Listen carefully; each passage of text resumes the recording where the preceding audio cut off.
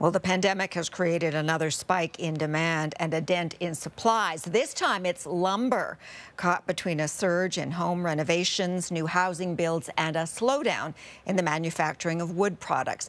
It's become tough to track down timber, and as CTV's John VennaVally-Rao reports, it's meant hitting the pause button on some summer projects. First, it was a shortage of toilet paper, then Lysol wipes were hard to find. And now the pandemic producing yet another supply problem.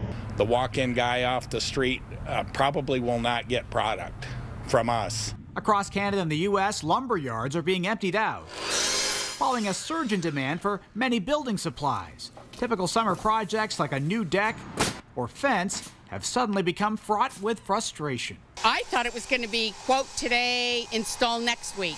Instead, some have had to wait several weeks or even months to get pressure-treated wood.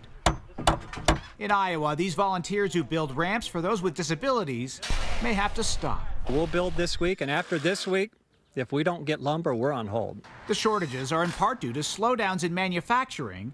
Because of COVID, some sawmills scaled back or temporarily stopped production. And then that create a gap, and that gap is just getting harder to be filled, and the sawmill is behind, the treating company is behind. All this while there's been an explosion of interest in home renovations, with people forced to stay home looking for something to do. People were taking the money they had saved for their vacations and trips and putting it into their backyards. A housing boom is adding to the demand for materials like plywood, 2x4s, and pressure-treated wood, with prices soaring and a backlog of orders that some think may not get resolved until next year.